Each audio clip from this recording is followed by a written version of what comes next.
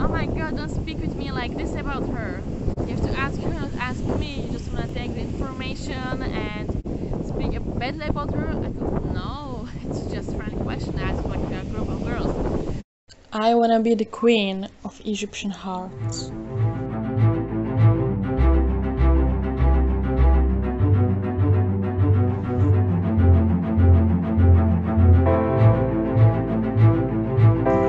I'm here.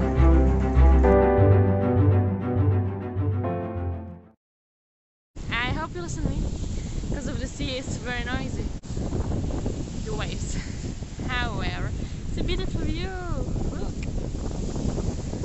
So as I promised, we will speak today about Egyptian friendship. Egyptian friendship between women. Because it's really interesting. Well, when I came here to Egypt, to Alexandria, I didn't have in Alexandria any friends. I didn't know anyone. Neither boys, neither girls, only my husband and family. And it was hard. But, like, thanks for my husband, I started to meet people. And then I got my job by my own. And from the job, my colleagues became my friends. And this is how it started actually. But every time after I travel abroad, I just lost the friends and came back and find another one and lost it again. It worked like this. But to be honest,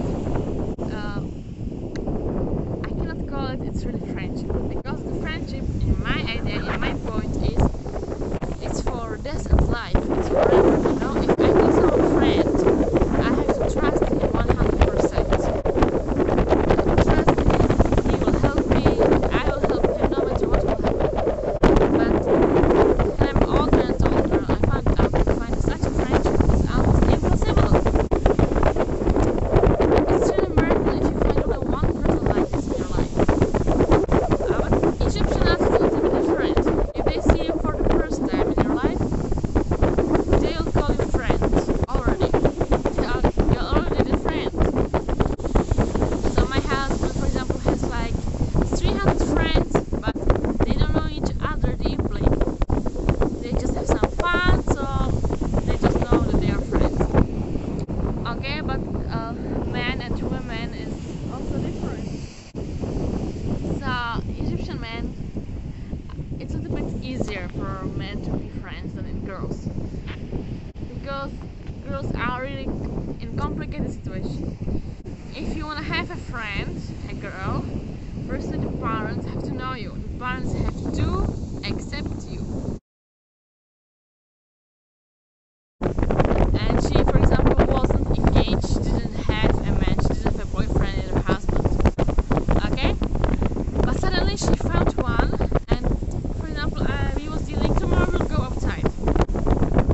And I woke up in the morning and I'm calling her, hey, where you are? We was dealing, we'll go there and there. And she said, oh my god, yes, I got yesterday a fiance, so I had to leave very soon for Cairo.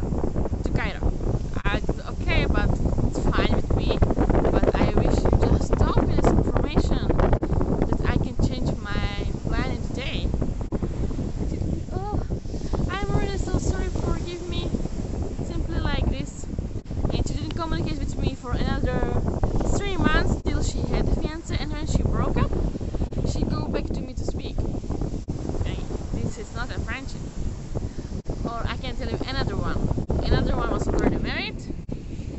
She married in the time the same as I married. And our husbands actually know each other, so we were meeting pretty often. And one day, when my husband had a birthday, so I asked her if she can help me to go buy a cake for my husband, because in this time I wasn't able to do it by myself. She told me, yes, I will search.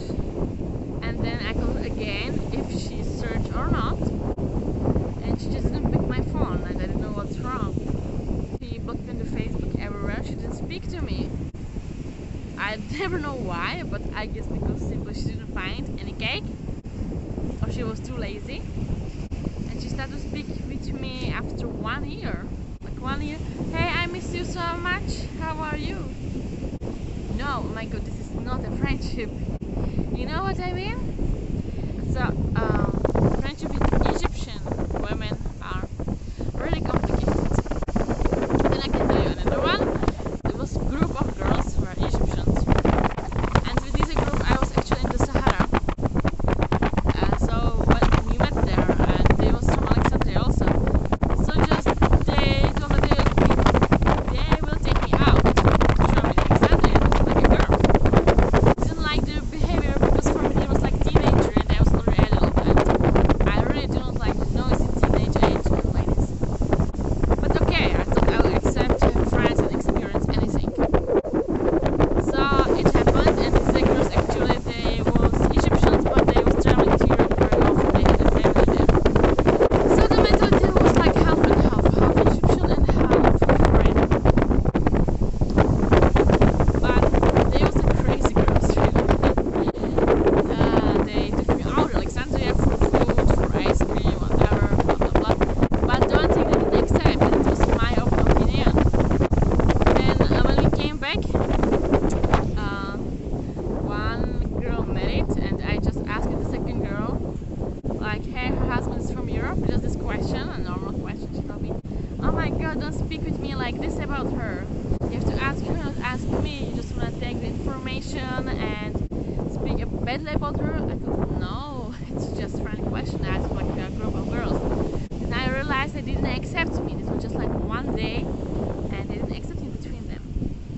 It's not only an advantage to be foreign here, especially in the friendship cases. When I started to work, there was one colleague.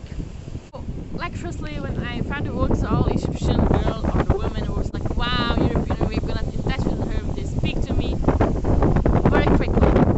And I'm a very shy person, so I take my time to meet the people. But there was one girl who didn't speak to me at all. And I thought, like by the European way, if someone is not that interact with you, at the end he will be your friend. He will be the best friend. So I just think like she is not on my god from me. So it would be nice to speak to her normally. And she just came to me, hi, my name is this and this, and if you need anything, I will help you. And it really worked. I go for her alone, and I started to speak with her and engage with her actually. Well, and then I realized that she simply tried to keep me away from the other people, just for herself. And then luckily there was another girl. She became after my best friend actually, till now. She gave me a gift. She gave me a Quran as a gift. And I started to speak with her about religion stuff and so on.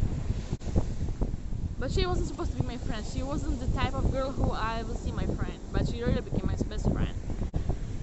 It was a surprise for me. But she started to explain to me, hey, this girl will keep you away. She's not good. She's really evil. She put us down every time. Why you speak to her? You are like her or what?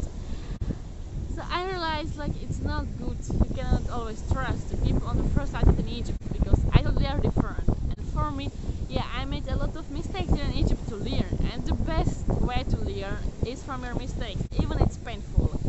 Even you don't like it, but it's the best way to learn. Anyway, there was another girls, for example, who really refused me because I'm a European. They even didn't give me the chance to speak with them. Not even to show my skills, neither ability, nothing. Just, hey, you're European, no, we don't want to interact with you at all. And they really treated me badly. I never told anyone this, but when no one was behind, they really speak to me in a very rude way and try to kick me out from the place and put me down. You see, so there are two groups, the one or three groups. One, they will get in touch with you so quickly because they want to take any profits from you that you are European.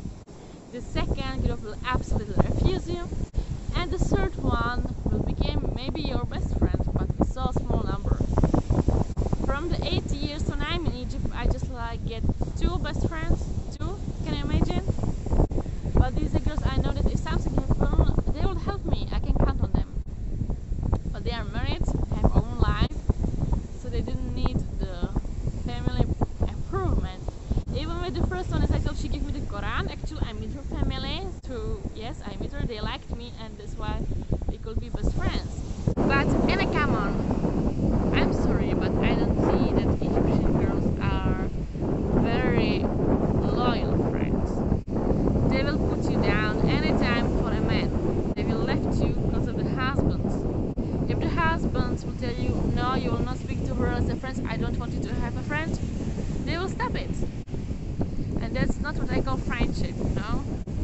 Again, for me, friendship is someone who I can count on 24 hours, every day, every single day in the year, for the rest of your life. So it's very hard. I guess I give you a lot of examples about it. You can picture it by yourself now. But really, it's not easy to have friends here. But it's not impossible. Okay. Bye, and thank you for watching.